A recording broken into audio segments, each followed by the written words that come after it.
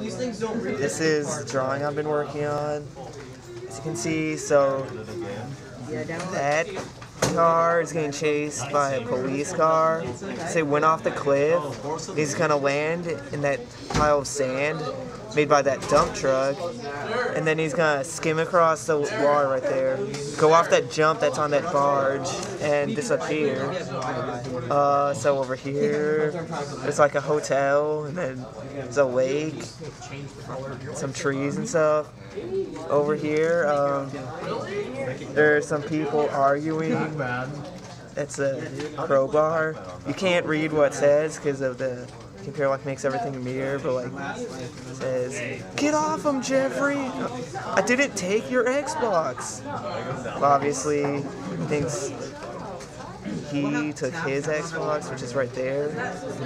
Okay, there's a lake and there's a boat and a dock. And then there's a Wienermobile that's on fire. And that one guy's like, "No, not the wieners!" So yeah, now you know my creative side. I hope you enjoyed looking at that. No, I spent a lot of time on it. A lot of time, you know?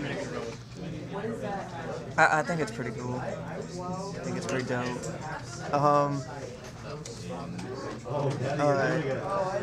No, art.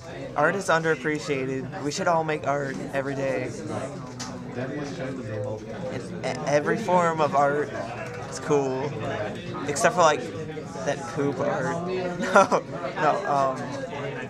Just when people draw penises on everything, you hate that? Who draws? That's not art. Penis? No, you've never experienced that? People just draw penises on fucking everything? No.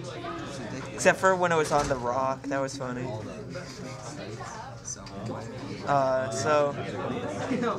Yeah. Alright, dude.